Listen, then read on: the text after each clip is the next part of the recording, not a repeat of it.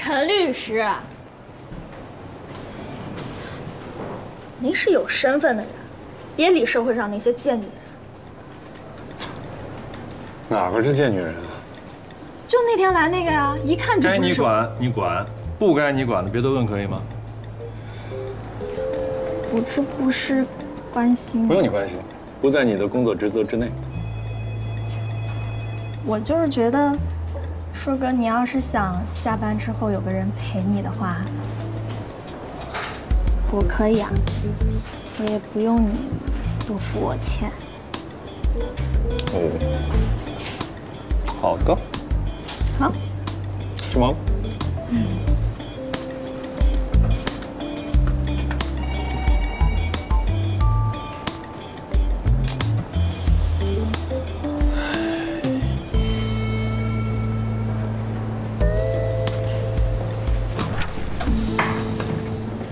喂，陈无良，别有事没事给我打骚扰电话啊！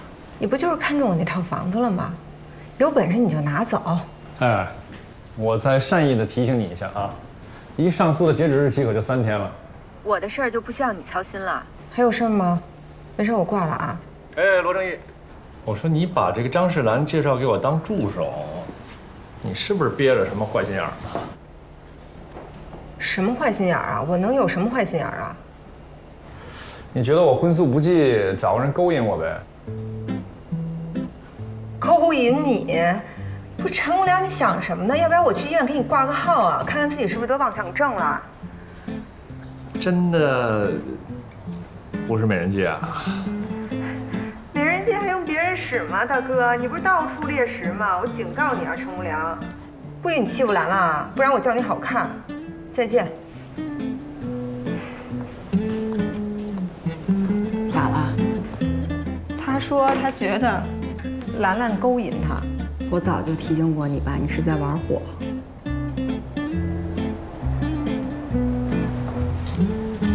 裴老师啊，我之前觉得罗英子呢把这张世兰介绍过来当助手，她是甩包袱。现在我有点含糊了。你说她又不是不知道我是什么人，这不把羊送入了虎口吗？你完了。什么完了？哎呀，你完了呗。我是觉得呀，他心里边压根就没有你。这话说的好像我心里有他似的。有没有啊？你心里边最清楚。你陈硕这辈子对谁动过情？挖了一坑，自己跳里边，是不是？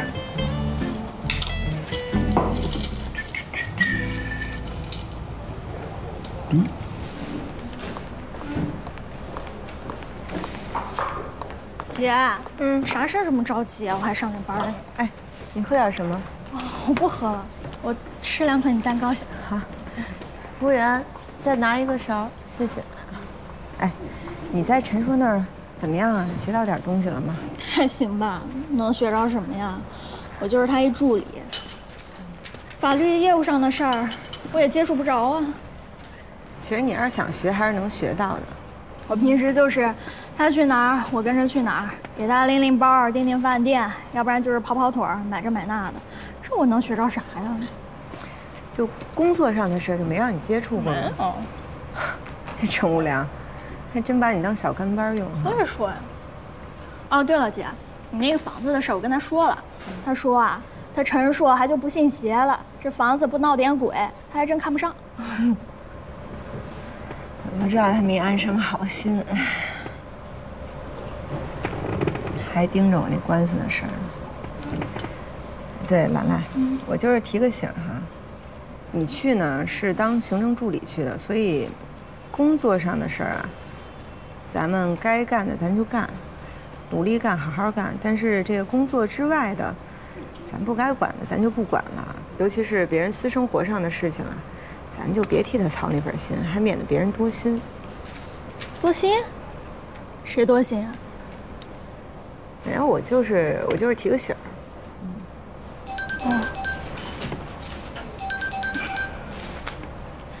哎，陈律师，买电池是吧？4节，行，那我这就去办啊，您稍等。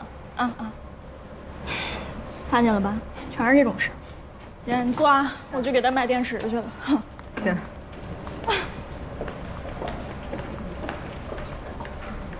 陈律师，你看这是我们准备的材料。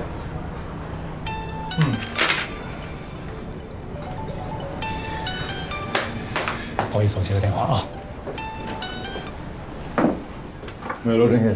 哎，陈无良，你脸皮怎么那么厚啊？自我感觉怎么这么良好啊？啊？